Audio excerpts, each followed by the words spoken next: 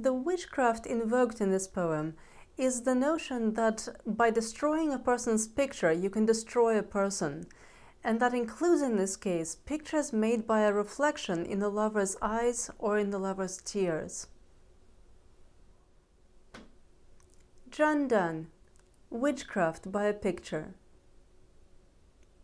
I fix mine eye on thine, and there pity my picture burning in thine eye.